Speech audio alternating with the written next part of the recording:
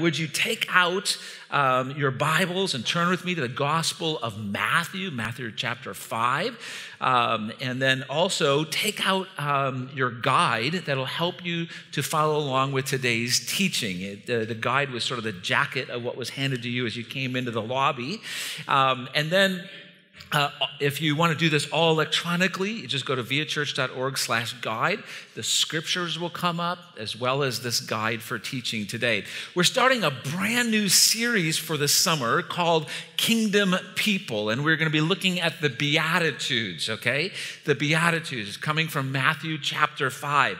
And we've just wrapped up Exodus for almost a half a year. We were going through the major themes of the book of Exodus. And you might go, wow, this is a total change of gears. But one of the things you're going to see is how tied together God's redemptive story really is. And I think you're going to just begin to smile as Exodus and all the study that we've done and what God's done in us is going to make Matthew chapter 5 really come alive to us. So you're going to need a Bible on your lap today. How many of you glad you go to a church you need a Bible? Okay? You need a Bible on your lap. Have it on your lap throughout the entire teaching or your phone, and then keep referring to that. And then if you don't have a Bible, just stop by the Information Center, and we'd love to get a Bible in your hand and make sure that you can read God's Word at home as well. So let's stand for the reading of God's Word. Matthew chapter 5, we're going to read the Beatitudes every single week for these next number of weeks. And so verses 1 through 12. And my Bible's just stuck together. Do you hear that? I don't know what that all is. There's no moisture here. I don't know what the deal is.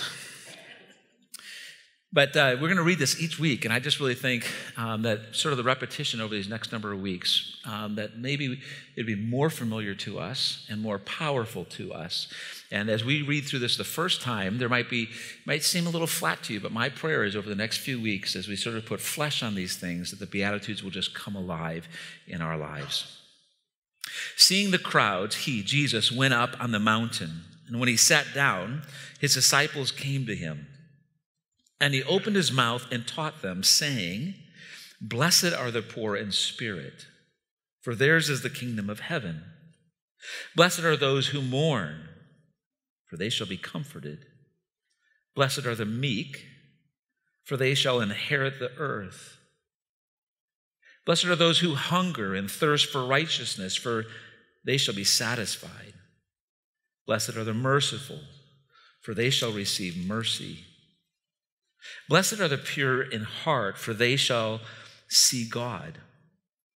Blessed are the peacemakers, for they shall be called sons of God. Blessed are those who are persecuted for righteousness' sake, for theirs is the kingdom of heaven. Blessed are you when others revile you and persecute you and utter all kinds of evil against you falsely on my account. Rejoice and be glad, for your reward is great in heaven, for so they persecuted the prophets who were before you." May God bless the reading of his word. Let's pray together. We thank you for the power of your word. We now come, O God, asking that your word would do in our hearts and in our lives what only your word can do. Give us spiritual eyes to see, spiritual ears to hear. Soften our hearts, that our hearts may not be calloused and hardened, but soft and receptive to your word. Challenge areas in our lives, O God, that are not in line with who you are and what you call us to be. Keep changing us, God. Keep shaping us. Keep forming us, O God. So, Lord, now, work your ways in us as we hear your word. And all of God's people said, amen, amen. Amen. Well, good morning, Via. You can be seated. It's good to see you this morning, and welcome to week 1 of Kingdom People, an exploration of the Beatitudes. As we begin this sermon series, I'm very excited for this summer for us. My expectation, I think our expectation as your pastors and your leaders, is that this series would really seek to be a mirror for us as a church. What we're going to be going through here in a minute is a descriptor of a blessed community, of a community of God's people that he has shaped and formed. And so this summer has tremendous potential for you. But let me just warn you, this series may radically alter you in some ways. Be open and sensitive to the way that God's Spirit, that God would want to work in your heart and in your mind through the course of these next few weeks. This is a little bit of a dangerous series. Turn to your neighbor and say, this is going to get dangerous. Yes. And anytime we engage with God's word, we want to submit ourselves to it. And this is no exception. And so this is going to be a marvelous summer going through the Beatitudes. As we enter into this series, one really important thing for us to do in order to go where Jesus is taking us with these statements is to really examine this word blessing or blessed or blessed. It's important for us to think about this word. I think when we think about this word, when we think about what it is to be blessed, our mind goes to a lot of different places, doesn't it? Culturally, our mind goes to a lot of different places. If you were to say to someone just randomly, hey, what does it mean to be blessed? You'd probably get a host of answers. For some of us, a blessing is something that you say over a meal. Hey, who wants to say the blessing? I'll say the blessing. Bless you is something you say when somebody sneezes. We say, bless you. Kind of strange, but we say it. I like to say Gesundheit, which is a German word that means health. And just so like the Germans, just blunt and forthright when you sneeze, just to yell the word health at you. Gesundheit. Some of us, when we think about blessing, we think about the stuff of our lives. We think of possessions. We think of good parking spaces and good sales at the grocery store and good price on a house, the things that we have in our possession. We think of the stuff that we get when we think of blessing. But Jesus is going to take us to a very different place with these 8 statements. And over the course of this summer, you may find that your definition of blessing and what it is to be blessed will change and shift dramatically. In our text for today, Jesus begins his most famous sermon, this discourse. It's actually several chapters long in the Gospel of Matthew. He begins this sermon by showing us what it really means to be blessed. And it's interesting. This is, Rick alluded to it, but Matthew is the author of this account that we just read. And Matthew is writing to a Jewish audience who has the story of Israel, the story of God's people up until that point, very much in view. And he begins his section, this particular section, by telling us that Jesus went up on the mountain. Now, we at Via Church, we have just gone through 6 months, as Rick said, of this series through Exodus. And let me just say this. I'm setting this up so that you can see this correlation. Here in this moment in Matthew is writing to a Jewish audience, and he communicates about one that was sent by God who went up on a mountain to deliver a law or instruction to shape God's people. Does that sound familiar to you? Yes, it does, because that is an echo back to Moses. That God sent Moses years and years, hundreds of years before this moment that we're in Matthew, hundreds and hundreds of years before, God sent Moses to go, and he actually ushered him up on the mountain, and he sent Moses with his law that would shape and transform his people and cause them to be a blessing to the nations around them. And so Matthew is showing us that Jesus, he's putting Jesus on display as the better Moses with a better law. I'll say that again. Matthew is putting on display for us in this section that Jesus is the better Moses with a better law. And so how does this better law message begin? But it begins by Jesus describing for us what this gospel-shaped community looks like. And what does he say? He says this, "Blessed are the poor in spirit, for theirs is the kingdom of heaven." The first words out of his mouth are used to describe a community that's been shaped by God. And he says that this community are, first of all, poor in spirit. Now, famous preacher, Charles Spurgeon, he talks about this particular blessed statement, poor in spirit. And he says it this way: if you're climbing a ladder, the first step is one of the most important steps. You go the first step, the second step, the third step, and it's very intentional why Jesus put this as the first step, because it is the first place that we need to go in order to understand all the following blessed statements. And I think you'll see why as we approach the end of the sermon today. It's the first place that we need to go to understand what is to come. We won't know how to mourn rightly without understanding this. We won't know what it is to be really meek, a meek people, or hunger and thirst after righteousness until we first go to what it is to be poor in spirit. Spurgeon also says this particular blessed statement is like the soil that's laid out. So if you imagine this sermon series like a garden, today we're putting the soil down that all of the other statements will grow and emerge from. So what does this mean, poor in spirit? You and I might see this, and our minds might go instantly to think of those who are materially poor. That for some of you, we read that, and that might be just where you went. Those who don't have financial means. God cares deeply for the poor. We know this from Scripture. You look at the Old Testament. All throughout the Old Testament, he calls God's people to be a generous people and to care for those in their midst and to care for the poor, the outcast, the foreigner, the widows, the orphans. He calls his people to do that. But this phrase, poor in spirit, needs to do something different in our minds and hearts than simply state one who is financially struggling, okay? It is much more radical and much more far-reaching than that. But we will benefit for a moment as we think about this, if we think about someone who is materially poor. This is going to benefit us, because one who is materially poor typically understands their dependence on others to a greater degree than those who aren't.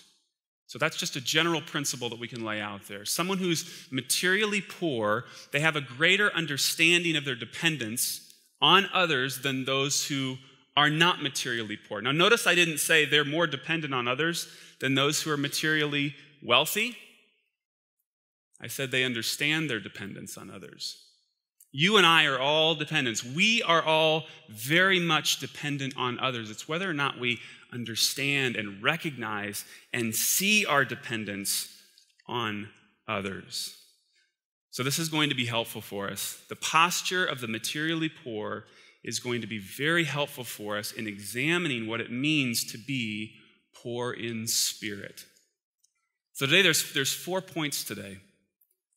And what I think a helpful picture to think about is these 4 points are going to be 4 angles by which you and I, can look at what it means to be poor in spirit. So poor in spirit is very much going to be the focal point of today, but each of these 4 points is going to seek to explain and enhance what it means to be poor in spirit. And so let's engage with these together. So first of all, the poor in spirit, they do this. They associate, they identify with, they see themselves as the lowly. The poor in spirit associate as the lowly.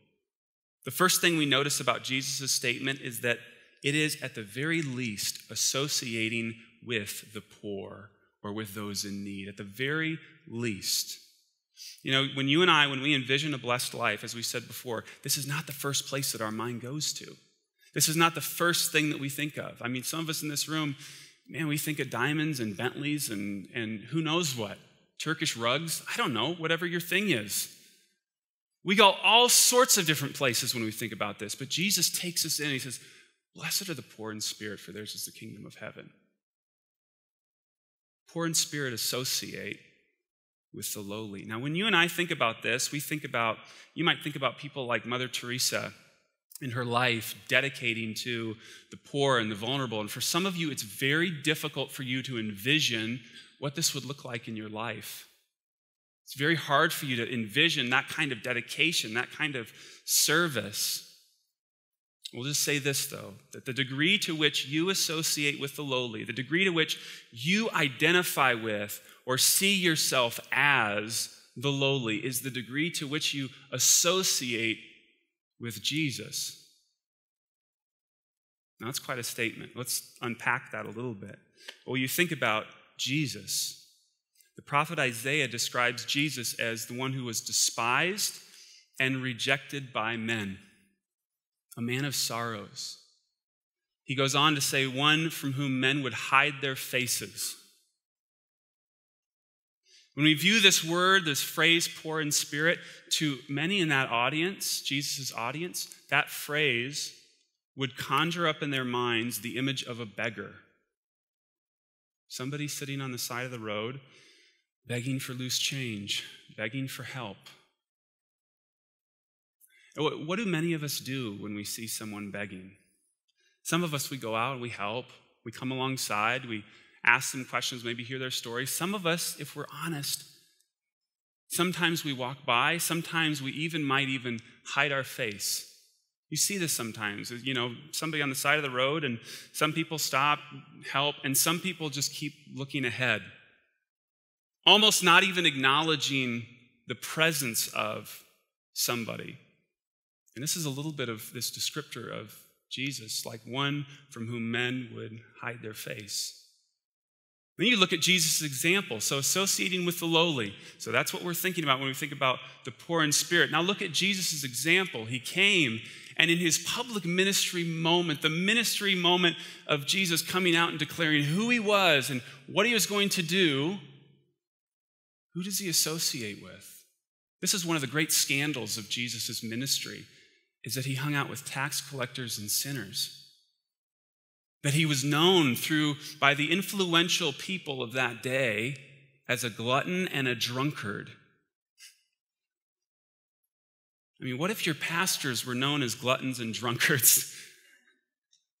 But yet this is who Jesus hung out with. Was he a glutton and a drunkard? No. But who did he associate himself with? The despised, the rejected, the marginalized, sinners. He associated himself with them. And then even beyond this, think about associating with the lowly. Think about what God has done. We talk about the good news of Jesus. And Philippians 2, if you don't have time, just jot down Philippians 2. Read that chapter this week, because in Philippians 2, we see that God actually came to us. God did not sit up in the heavens and look at us in our dismay and call out and just tell us what to do.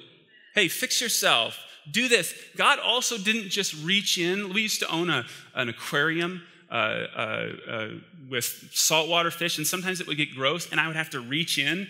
And you know how when you're reaching into something nasty, your face kind of contorts? Oh, man. Oh. God didn't do that. He didn't just, I suppose if I have to. God came down, and in the person of Jesus, he took on flesh, and he dwelt with us. You talk about associating with the lowly.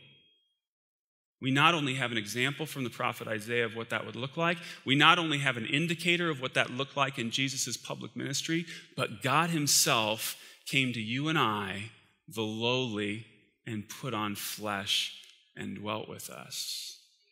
This is the God that we worship, and this is what the poor in spirit associate with. And so first of all, the poor in spirit, they associate with the lowly. We, as kingdom people, associate with the lowly. Second, the poor in spirit put their weakness on display. As many of you know, in Arizona has thousands of orphans in the care of the state. This is something that we've brought to you several times. Just basically meaning that there are, at any given time, thousands of kids who've been separated from their families due to a host of things: drug abuse, neglect, domestic violence, a lot of different things. And at any given time, there's thousands of kids in the care of the state due to this. Via Church, along with many other churches in Arizona, have stepped up to say, we want to reflect who God is in the midst of this need, and we want to come alongside, identify with, and come under those who would need a place to stay, and a family to know what that looks like. One of the things we've learned, though, is that kids in, people just say the system, one of the things that you learn about kids in the system is the effect of trauma on the mind of a child. The effect of trauma on the mind of a child. This is massively significant to understanding behaviors in kids. With many kids who have experienced trauma, there's this natural tendency to put up walls or to try to project strength in many ways. When kids lose trust, one of the ways to deal with it is to not let anyone else in. And in the process, they lose the ability to express their thoughts and their feelings. Everything gets cloistered in like this.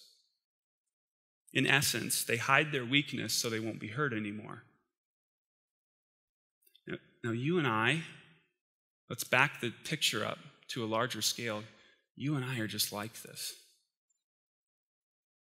We are kids of trauma in a cosmic sense. In the story of God, we see that we are created good, but we, through our first father and mother, Adam and Eve, we chose to rebel against this good God, which led to separation and pain and struggle and hurt and heartache and trauma. And because of this, what do we do many times? We operate like kids who have experienced trauma. We too put up our walls of strength. We don't let anybody else in. We know our weaknesses, but are we going to let anybody know what our weaknesses are? No, we hold them very close to the vest because it's safe. It's comforting to do that. But in the process of that, we end up with destructive tendencies. We'd rather stay closed off. We become masters at deflecting attention away from our weakness and either on to something else or toward our own strength. We do this. There's a marvelous freedom that the poor in spirit have, that Jesus is talking about, that kingdom people have, in that they are able to put their weakness on display. They're able to put their weakness out there for others to see. And I'll just say this, to the degree that you put your weakness on display, you show a power greater than yourself, and you provide an opportunity to boast not in your strength, but in God. To the degree that you do this, you provide an opportunity to brag on God and His strength. And so, what does this look like? Well, many of us operate as if our weakness is a liability. Let me just say this line. This might connect with some of you. Your weakness is actually one of your greatest gospel assets that you have. Your weakness may be one of your greatest gospel assets, or something that you have because of the good news of Jesus. Now, this sounds strange. Some of you are giving me weird looks right now, and that's okay, because this sounds counterintuitive, but I'll give you 2 reasons why this is true. 2 reasons why putting your weakness on display is worth it.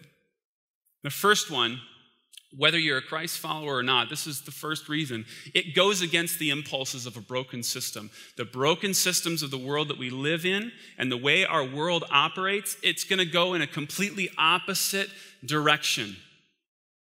You know, our world is full of one-uppers. What's a one-upper? I just have to be one up on the next guy.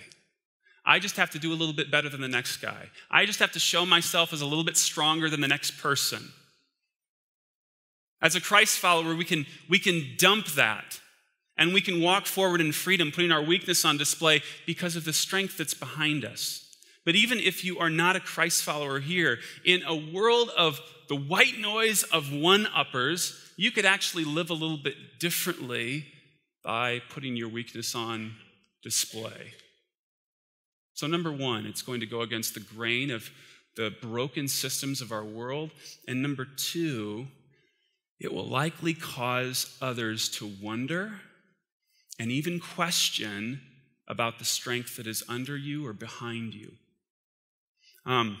If you guys have had a chance to go to any sort of famous tourist destinations, Hollywood or Vegas or anything like that, you've probably seen a street performer. There's several kind of iterations of this, of the street performer who's kind of magically sitting on air. I don't know if you've seen this, where they have like a staff or something that one hand is on, and then their feet are up and their other hand is up, and it looks like they're levitating. And many of you have seen this. Some of you are Googling right now. It's okay.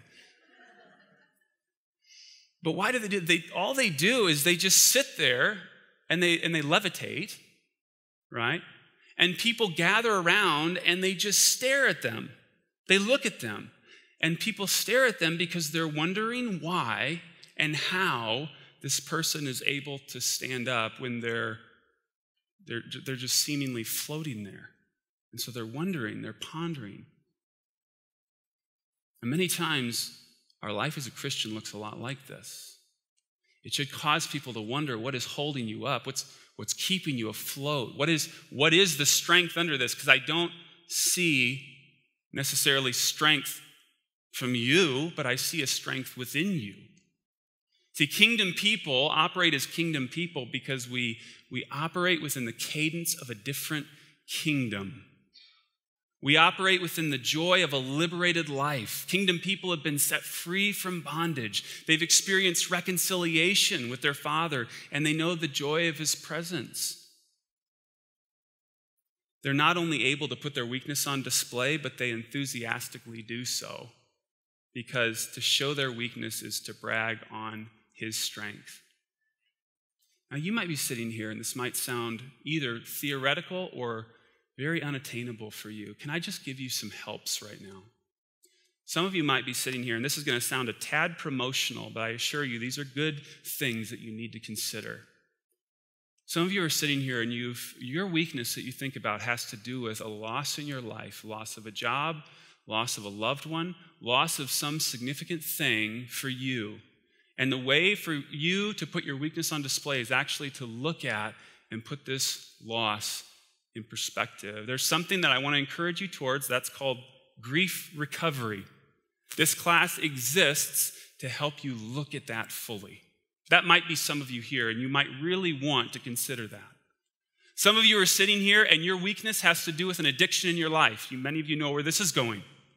Some of you struggle with a constant addiction, and you fight, but no matter what you do in your own strength, you can't overcome this, and you need to make Tuesday nights a part of your life, which are recovery groups, where people that struggle just like you put their weakness on display and go, God, would you show your strength through my weakness? Some of you need to do that. Or some of you sit here and you deal with, I'll just call it mission atrophy. Mission atrophy, where you sit in a service like this and you hear the clear directive of Scripture to live your life in the context of God's mission, and every area of your life is all for Jesus. But then you walk out of these doors and you go, I have no clue what that looks like. I have no clue what that feels like. And I feel like I have no one in my life that is encouraging that for me. You need to invest yourself in community. You need to involve yourself with others who are living within that framework as well, to say, God, what does it look like to put your mission forefront in my life? And the way we do that around here is through something called Via Communities. So those are just some very, very practical, I told you it would sound promotional, but they are good things that we believe will help to cultivate what it is for you to be poor in spirit and to help you to put your weakness on display in your life. So how are you doing this? I want to encourage you towards that. How are you putting your weakness on display?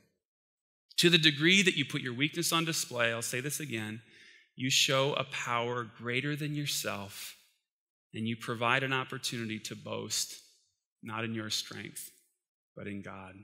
So the poor in spirit put their weakness on display. Because they do this, thirdly, the poor in spirit have what I call a courageous dependence. Let's think about courage for a minute. Many of us in this room have courage. Where do we get courage? Where do we find courage? For some of us, we look inside. This is who I am. This is what I have. And we get courage that way. For some of us, we look to outside things. For some of us, we get courage by knowing we have a certain position. Maybe it's an employment position or a position within our family. For some of us, we get courage by knowing that things are the way they need to be in this area of my life, and we have courage from that. We draw courage from other things. Can I just tell you that this type of courage that I just described, both of those types, are completely conditional. They're completely conditioned on the state of those things. If your courage is in your mental capacity, what do you do when you have a stroke and you lose mental capacity? If your courage is in your physical prowess, what do you do when you suffer a debilitating loss and no longer have the physical prowess that you once had? If your courage is in your position at work, what do you do when you lose that job? What does true courage look like? The poor in spirit show us what true courage looks like. The courage of the poor in spirit is, now notice this, it's not inside courage. I think I'm smart enough, I'm strong enough. It's not an outside things courage. I have position, wealth, status, etc. That's not the courage that we're talking about here. So where does this type of courage come from? Or in other words, where does true courage come from? Well, it has to come from a source that doesn't change, right? It has to come from something that's not movable, unshakable. It has to come from something that's all powerful for you to fully be able to have courage in it. It has to, additionally, this source has to be all-knowing.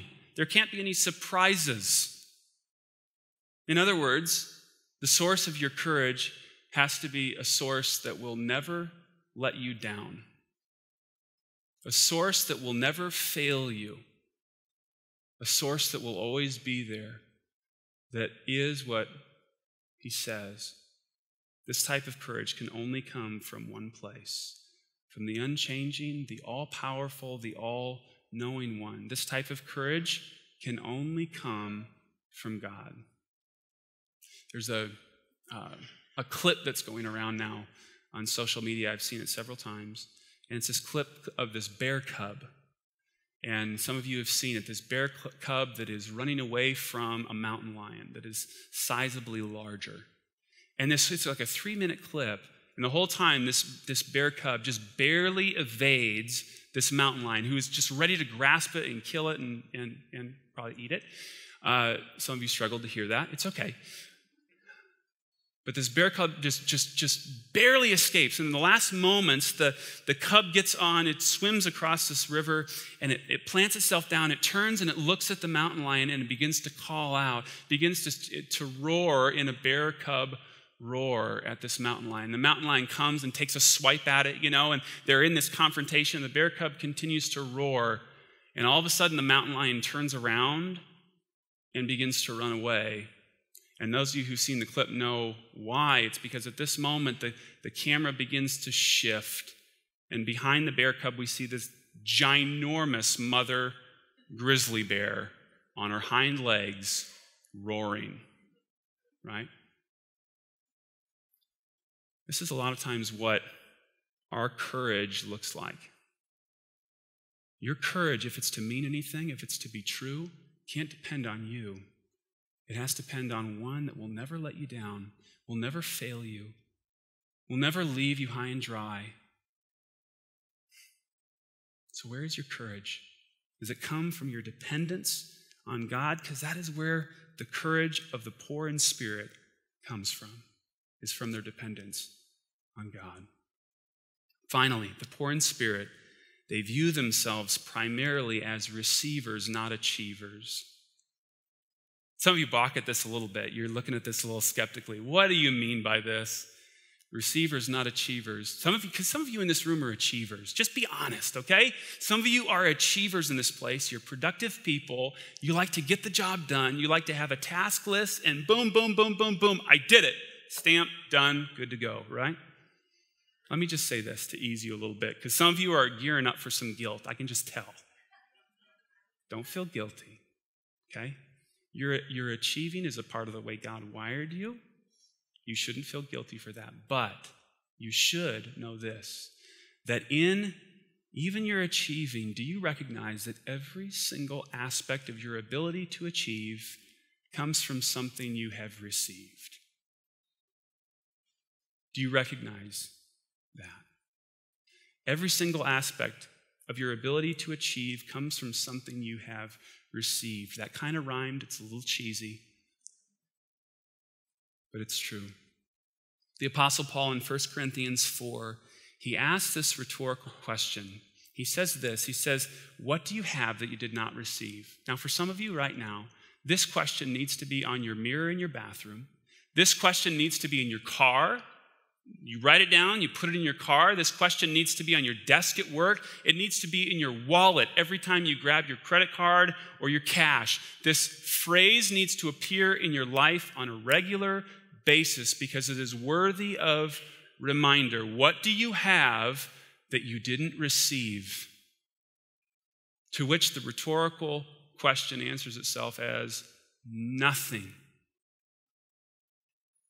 Nothing you have do you have because of yourself. Everything you have has been given to you. Why is this important for us to remind ourselves of? Because of our tendency to boast in our achievements. What does Paul say in the very next line? He says, if then you have received it, why do you boast as if you did not receive it?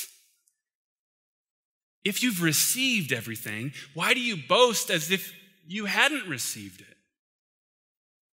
See, Paul is trying to protect this church, and I believe us, from something very destructive, which is the tendency to center our lives around us, to center everything in our life around us. And if that's you this morning, if you would say, I do have that tendency, I do see that I tend to soak up the praise and the acclaim and the glory a lot. If that's you, be warned by this. That path is going to lead to two places, both of which are destructive. If you're boasting in your achievements, number one, if you achieve great things, where does your boast go? Right to you. Leading to what? Pride. Leading to what? Further separation from the God who has bestowed on you every blessing that you have, every single thing that you have. Is that a good path? That's not a good path. That's not a good path. The second place that will lead you is if you get into the point in life where you realize, I have not achieved what I hoped to have achieved by this point in my life. You buy a red convertible, right? You do a lot of weird things. You despair in yourself, in other words, because you haven't achieved what you hoped you would achieve, because it was all dependent on you, because the entire aim and focus was completely on you. Either way, your hope was in you, and you did not remind yourself that every single thing that you have has been given to you. That you are, when we think about the poor in spirit, the stamp on the life of the poor in spirit is recipient, receiver. That is the primary stamp on us. We are receivers. Kingdom people look dramatically different because kingdom people are a people who boast not in themselves, but in the one who is truly worthy of their boasting. Truly worthy of their boasting. So the poor in spirit, as we've seen, the poor in spirit, they associate with the lowly. They put their weakness on display so God's strength might be seen. They have a courageous dependence that causes people to look and to wonder, what is holding you up? What is your strength? And kingdom people, the poor in spirit, they recognize themselves primarily as receivers, not achievers. Blessed are the poor in spirit, for theirs is the kingdom of heaven. Now, all these things are evidences of the poor in spirit, and they all stem from a new heart with new affections. And this work is a work that God does. It's a radical work that God does in us, where he reveals the goodness, the truth, and the beauty of Jesus to us. And in this good news that we love to proclaim at Via, in this gospel message that we love to live into and saturate ourselves with, we clearly see that we are poor in spirit. We have nothing to offer God, and yet God has lowered himself to come to us and to give himself for us. We at Via, we here are shaped by this reality, and in this we are, as Jesus said, we are blessed beyond belief. Let's pray this morning.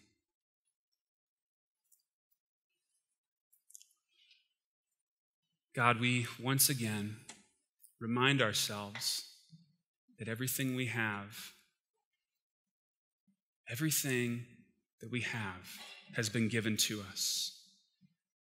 We remind ourselves that we are the lowly, we are the beggar. So God, would you do your work in us now as we continue to reflect on your word, as we continue to reflect on this truth of what it is to be poor in spirit and what the poor in spirit look like. God, may you once again give us a courage that depends not on us and our abilities. It depends not on anything else that is created, but is connected and dependent wholly on you. Would you help us in this courage to be able to put our weakness on display, to put ourselves, our fallenness, our brokenness on display so that you might receive glory, so that your strength might shine through, so that you may be seen. God, we love you. We thank you. We give you praise for what you have done. And we stand in awe this morning at the work that you're doing in us and the work that you do through us.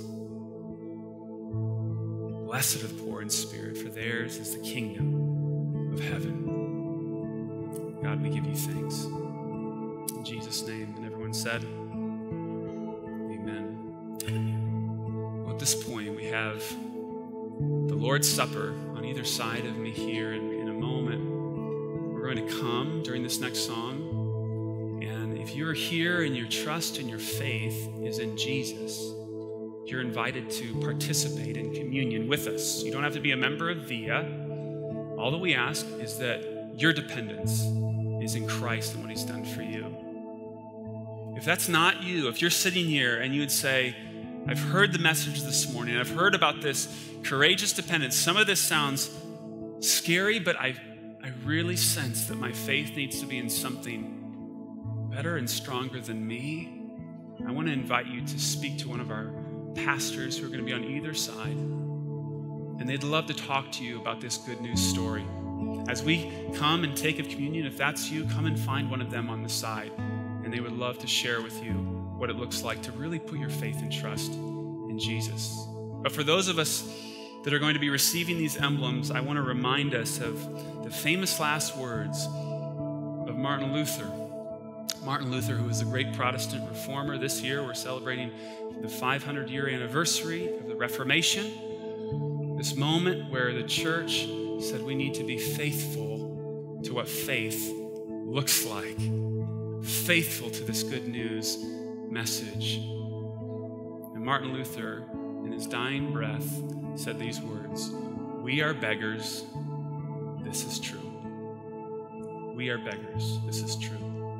And so as we come to the table, let's remind ourselves that we have nothing to offer, but everything that we have has been graciously bestowed on us as we receive these elements together at VIA. So would you come and would you receive these elements?